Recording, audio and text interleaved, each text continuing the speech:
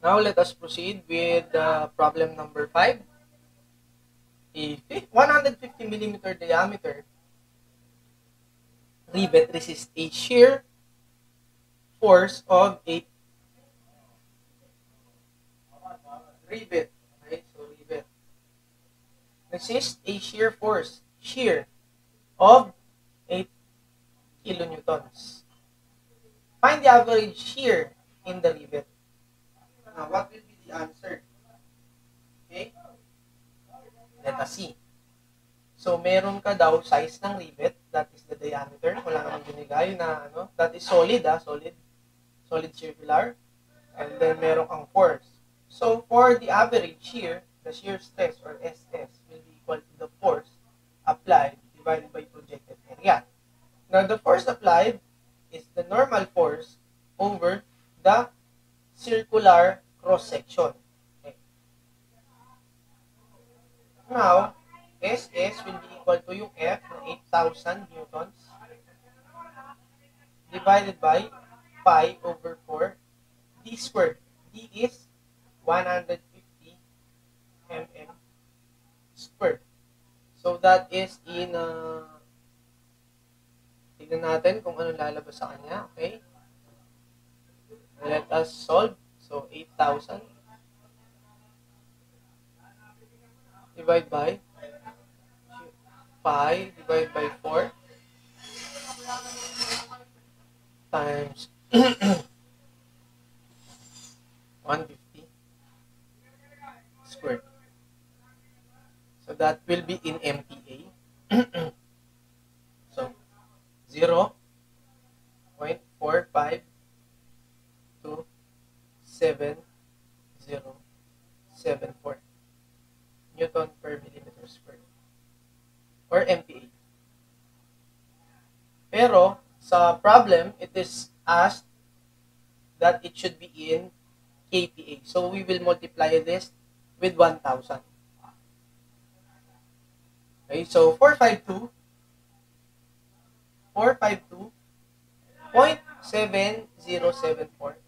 kilopascal.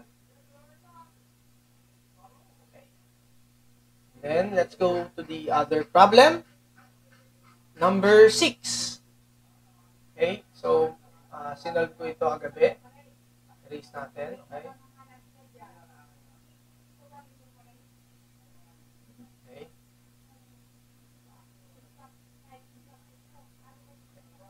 Given a shear stress of 35,000 kPa and the shear modulus of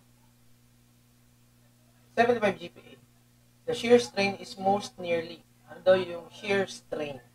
So, strain ang tinatanong, that is non-unit. So, you will use Hooke's law.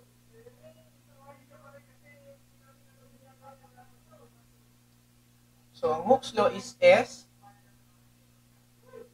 E, E. Yan. C, you see kapag Hooke's law. Now, meron tayong stress, meron tayong modulus. Oh, so, this is G. Okay? Mabuhin natin. Hooke's law, okay? This is G. Okay. So, ito rin yun. S in shear is equal to G in shear, tapos yung E in shear. Now, SS is, ang hinahanap natin is strain. So, E, S, pag strain, this will be SS divided by GS. Okay. SS is 35,000 kPa. So, this will be times, divide ko na lang 1,000. Okay, kPa times 1,000 kPa 1 MPa. Convert ko na lang, ganun. Tapos, meron kang 75 GPa. Multiply ko na lang 1,000, 75,000 MPa. So, all units are cancelled dahil ang strain is non-unit. So, let us simplify.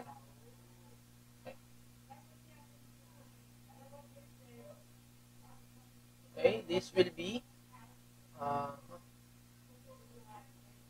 35,000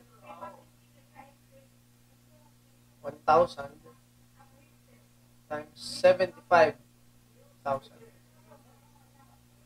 Okay, that will be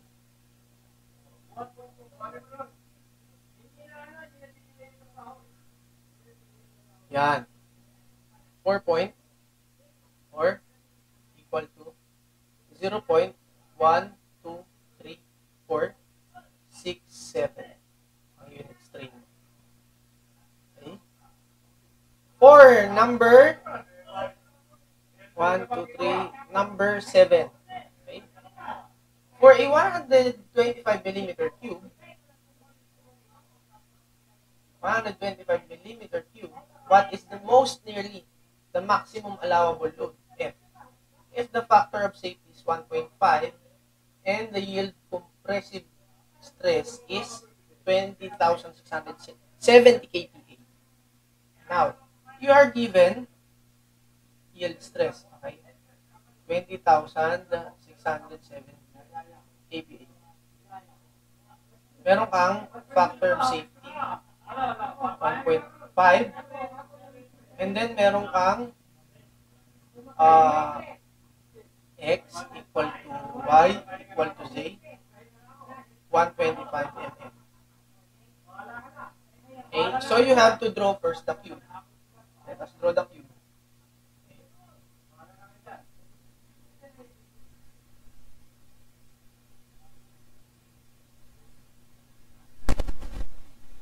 So all the elements of the cube are the same. Okay? You have 125 here. You have 125 here. You have 125 here. Now, nasaan yung loading mo? Ibig sabihin dyan, yung loading mo na F, nandito pataas. Normal load F. Okay? Now, what will be your calculation? Diba, i-discuss ko yan kagabi. Diniscuss ko kagabi na ang factor of safety will be equal to yung iyong yield over allowable.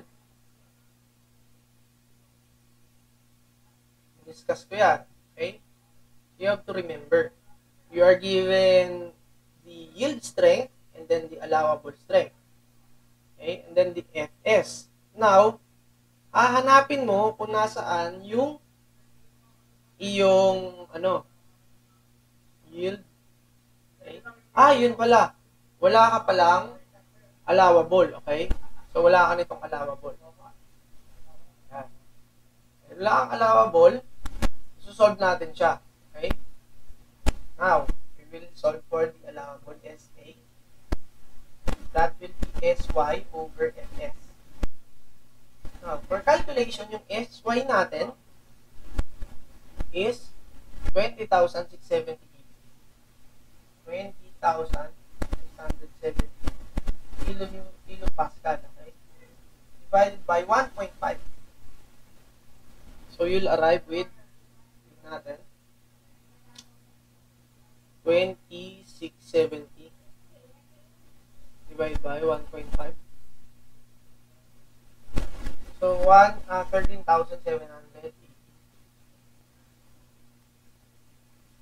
780. That is your allowable strength. And now, you will solve for the normal. Okay.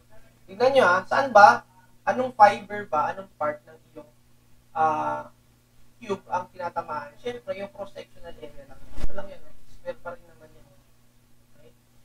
Square pa rin naman yung tinatamaan. So, you will have to get the nung square, yung area ng square. Okay? So, for SA, okay, equal pa rin naman to, di ba? Sa force over area. Now, yung force, meron na tayo. Yung area, meron na rin tayo. Okay? Hindi, yung force pa lang hanapin natin. So, the force is equal to SA times the area projected. Okay? Times. This will be 1370 kilonewton per meter squared. Now, i-divide na lang natin. Okay? Excuse me. Yung 125 divide natin ng 100 para, wow, 1,000 para maging meter times 125, 1,000 meter. Yan. Okay. Now, makakancel yung meter, makakancel yung meter. Lalabas na lang is kilonewton. Okay, 13780. Hindi ko dinivide to. 1,000.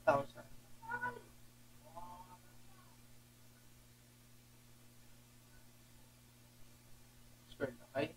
So, this will be